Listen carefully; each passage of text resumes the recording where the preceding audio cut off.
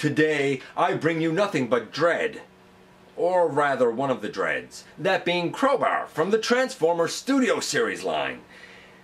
This deluxe class figure was one that I was interested to get, while at the same time, very skeptical about. Stick around and we'll discuss everything to do with this guy in the latest GotBot True review.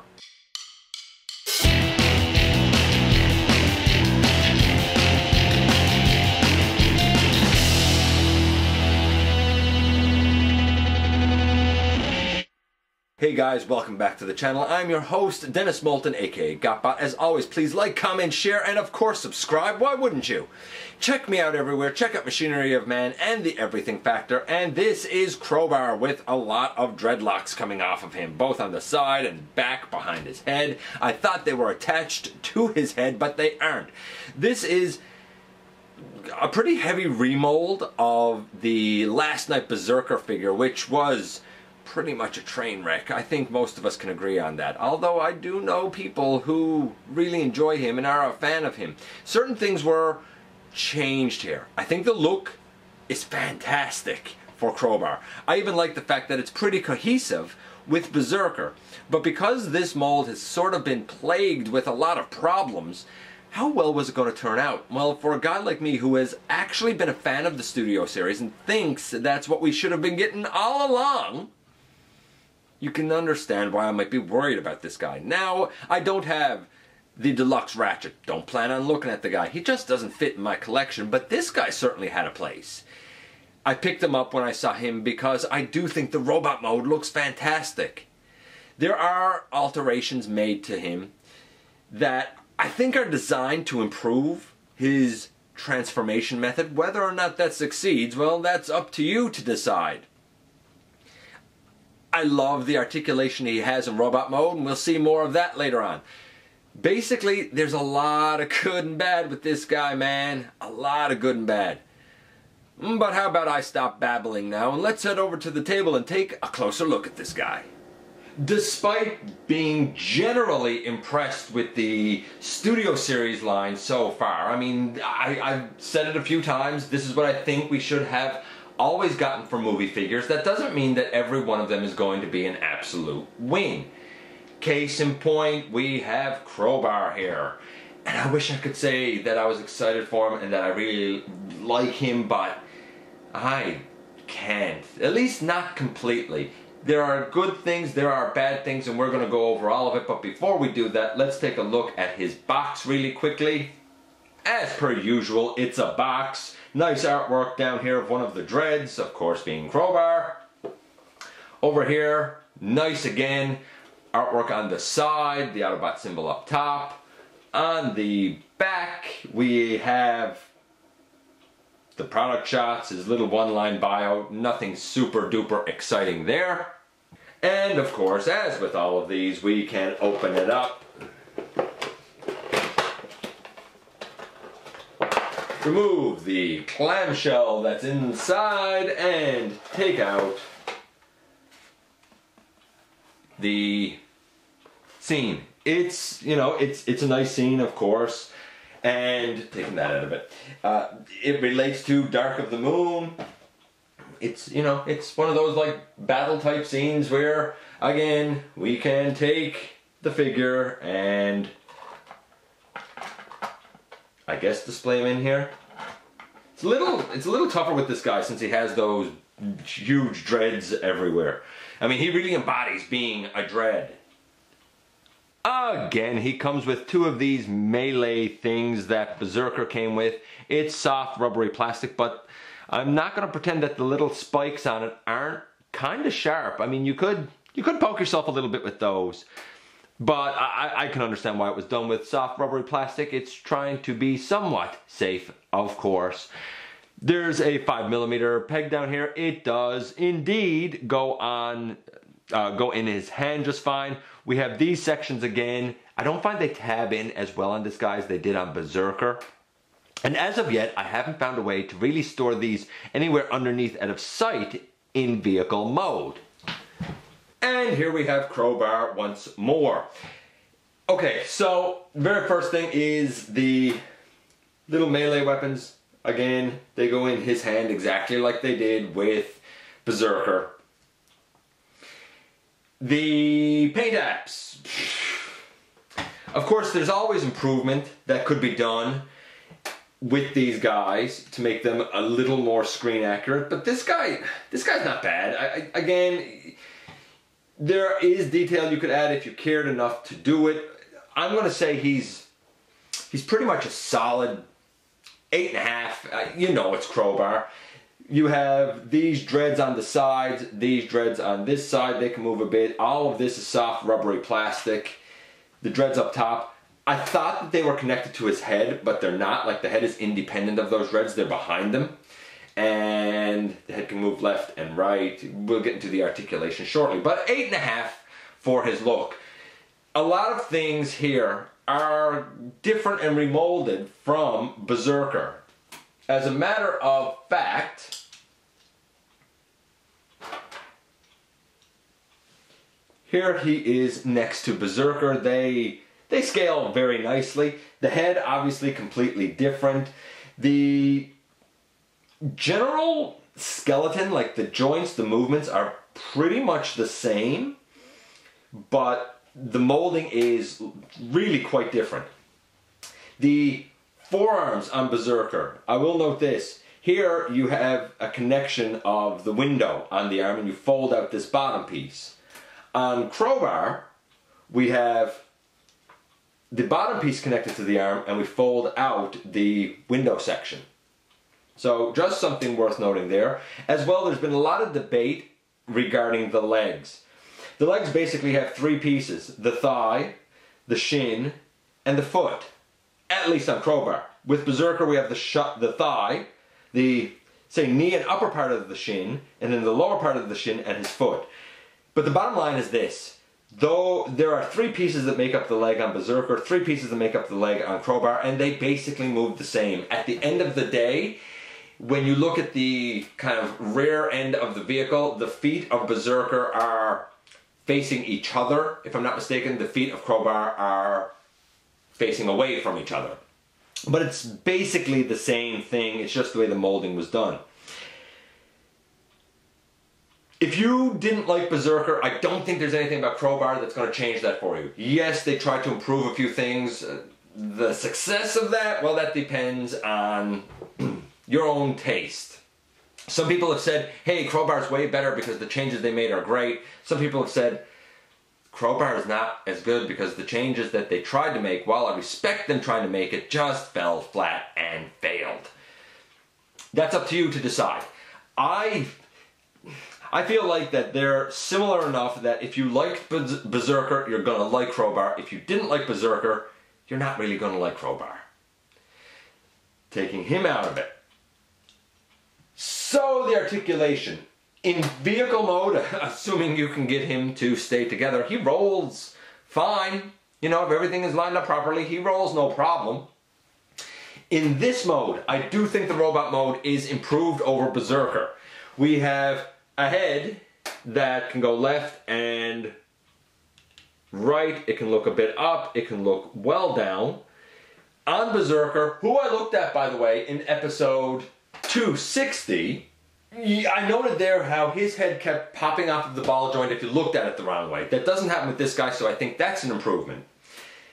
The arms, well, they can go well out to the side. No problem. They can go all the way around. We have a nice bicep swivel. We have an elbow to definitely 90 degrees, maybe even 91, 92 degrees. The hands, again, they can kind of angle in a little bit, like Berserkers sort of could. They can angle in a little bit. They can, you know, they have a little bit of movement to them, nothing great. The guy, does he have a waist? He does not seem to have a waist. That's a little unfortunate. Splits out to the side, about that far. Not perfect, but it's all right. Leg can go very far forward, and it can go back quite well. We have a thigh swivel. We have a knee to 90 degrees. we have feet that can kind of tilt forward and back a little bit, not side to side. And his feet are pretty solid, like he stands well. Now, a lot of people will note that out of package, his whole kind of pelvis section is forward, and so he sort of stands like this. You can angle it back. It doesn't really lock per se, but you can angle the waist back. You just need to make sure that you have everything back here lined up correctly. You can angle the waist back, and he stands a little bit taller, and it looks good. I think the articulation is largely effective. You can get a lot of dynamic poses with the guy, that's for sure. He looks great in all of them. You can sort of move these around. I mean, I don't know how much they will bend up over time, especially if you leave him in vehicle mode. But I guess you could always fix them with some heat, like with a hair dryer or something. Overall, I think the articulation is a little bit better than it was on Berserker because of the feet and because the head doesn't pop off of the ball joint. So I'm going to say a solid 8. By the way, if you don't want to put his melee weapons in his hand, can you still put them on the sides here? You can. It's not, I don't find that it fits as well here in this little groove right here under his arm. I don't find it fits quite as well or securely as it did with Berserker. But I mean, you can do it, right? You can put it there if you want. It's pretty tedious, at least it is on mine. It's threatening to pop out all the time. Okay, so then that brings us to the transformation. The guy is scoring well. He really is scoring well. Again, at this point I would say, hey, he's a success in the studio series, but we have to do that transformation. And while there are things that I think are improved and that I like about it, there's still an awful lot that I don't like about it. I will say this though, once he's in vehicle mode, the way that he sort of unfurls and unfolds to go back to robot mode is much nicer and much smoother. But that was true with Berserker as well. Once he was in vehicle mode, he was great to get back into robot mode. It was just getting him into that vehicle mode. Not fun. Let's see how it goes with this guy. So, where do we begin? Probably down around the feet is the easiest spot. So we straighten out the legs, and we... Actually, let me just rearrange things slightly here. So where do we begin? Well, we probably start by straightening out his legs. And, sorry, you actually flip out the tire, then straighten out his leg. Flip out the tire, which is the heel, and then straighten out his leg. Just like Berserker, you're going to turn the legs so that they face each other. And the panels on the back, which, you know, are down like that, those panels on the back, they're going to, again, come up on the side of the leg. And when they come up, there's a little rectangular tab here that should go into a slot on his leg, assuming you have stuff lined up correctly. I do find that getting that in the section on the thigh is a bit of a challenge. Maybe this side will go easier.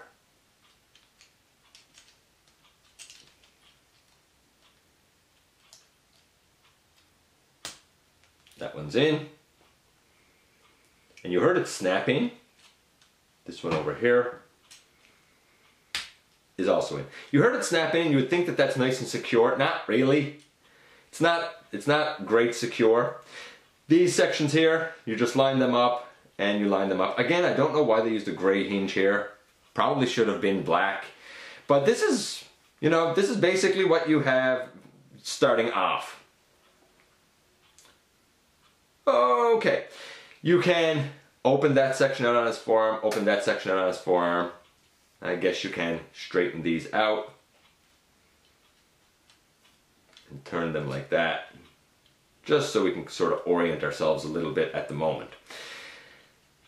Next, you take the legs and the waist and you kind of bend it all forward as much as you can. bring these arms up over his head if you didn't do it already, and then the shoulder kind of collapses in. See if I can show it here. The shoulder kind of collapses in right here, bringing the arm very close to the side of the head. So we collapse the shoulder in, bring the head forward as much as we can, collapse the shoulder in, and of course we have the head brought forward as much as we can. Naturally, the intention here is to bring all of this down and tab this section down right here to give us our wheel well over the rear tire. Seems easy enough, but again, it's really not. Although maybe, you know, maybe this will be the time that it is. Maybe this will be the one time that it is.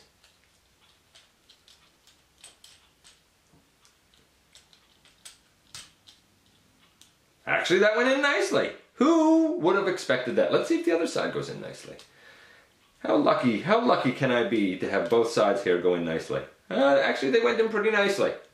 The head is down, tucked away here. I do find that it's a bit easier if you have the head kind of on the side a bit, instead of just straight on. But you can see now how this is going to kind of come together.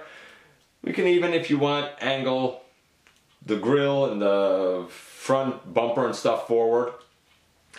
Now comes the part that annoys a bunch of people. Oh, also if you didn't do it already, fold the hands down and away. So, there. The dreads, they're on a hinge and they come back, these side ones anyway, come back through like a cavity here in the body. You angle them back,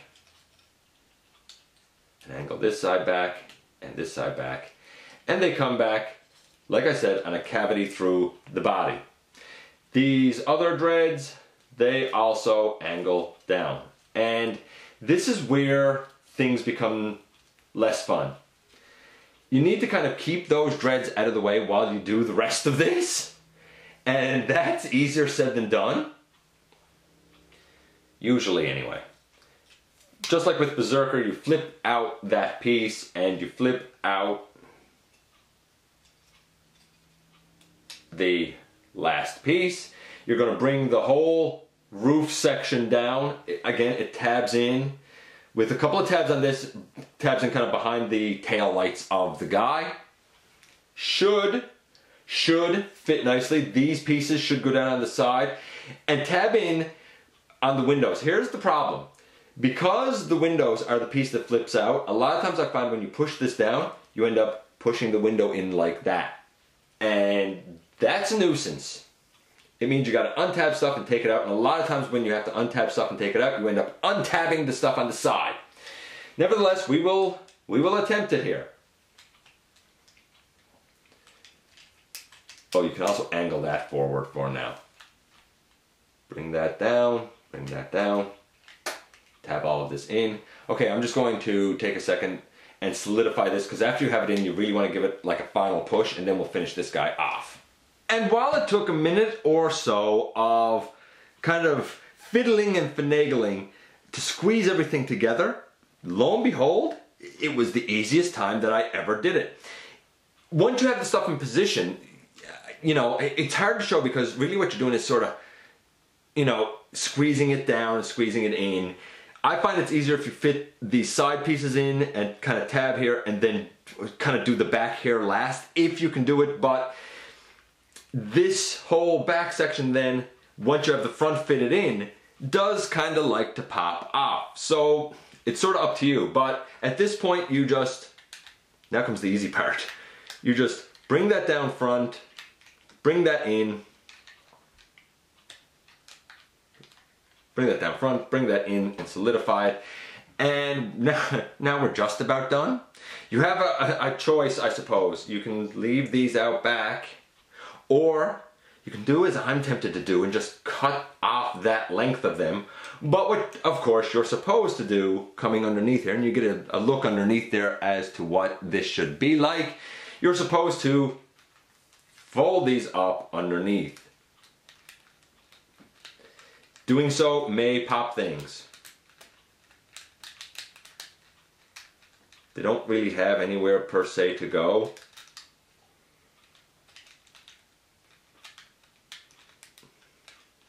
But once you kind of fit them up, boom, in the end, there you go. We're going to refocus on him now and take a closer look. So again, he looks like Berserker. I mean, he's mostly black. He has blue windows, dark blue, but it's blue. He rolls all right. That being said, the dreadlocks do sometimes get in the way. As far as his melee thingies go, I don't see anywhere underneath to put them, but as previously mentioned, you can, once again, put them in kind of just above the wheel well on the side if you are so inclined.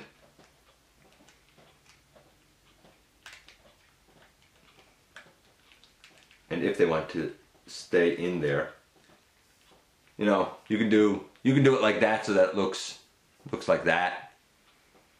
It's not really in disguise, but you can do that on both sides. His transformation is fiddly. I don't like the dreads not really having somewhere proper to go. Maybe they're just a little bit too long. I'm not sure. I don't think I would leave him in this mode for too long because those dread pieces being folded up will definitely get bent out of shape. Is it a better conversion than Berserker? I think it's about the same. I mean, it changed certain things to be better, and what it changed, I think it succeeded at, but it also remolded certain things to make it a little bit harder, like these back windows. Maybe that shouldn't have been done. I'm going to say that his conversion is somewhere around a 5, 6. It's not perfect. It's not that fun, but I will say this. When you actually get it, when you actually succeed at it, the end result is nice. I just wish we didn't have this gray hinge here again, but come on, everybody has said that. I'm going to say overall, he's about a 7. He's not a standout of the Studio Series. I do like the fact that he's cohesive with Berserker, and because there's a couple of dreads that could potentially use an update, we might see this mold a couple of more times. Either you like it or you don't. For me, I think he's alright, but there's ones in the line that I personally enjoy way more.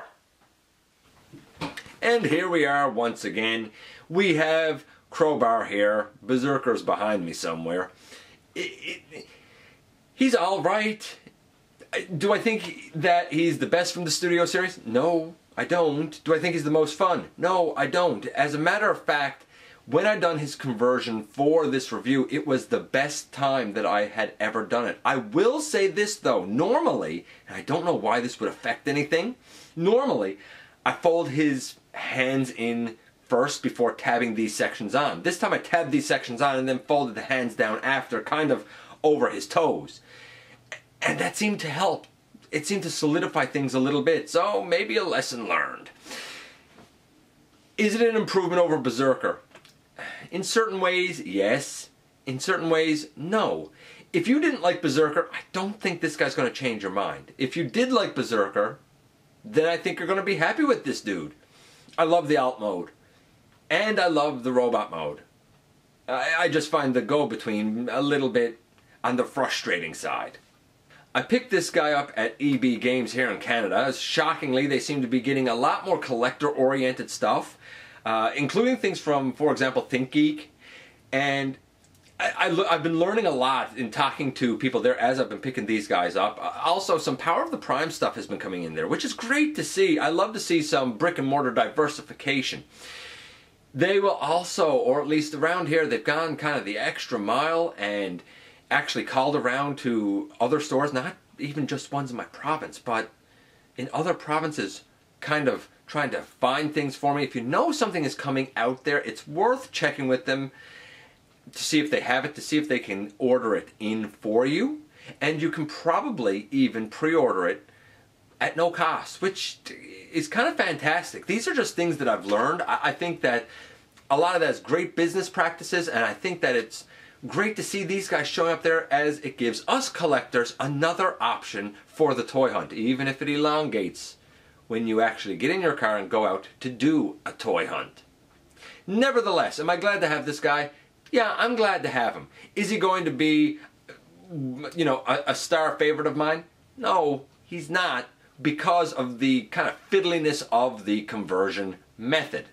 Anyway, let me know what you think about this guy. Maybe you are Berserker's biggest fan, and therefore maybe you're also Crowbar's biggest fan. And hey, if you have a bright idea about how to handle folding these pieces away, let me know, because they just don't really seem to go anywhere.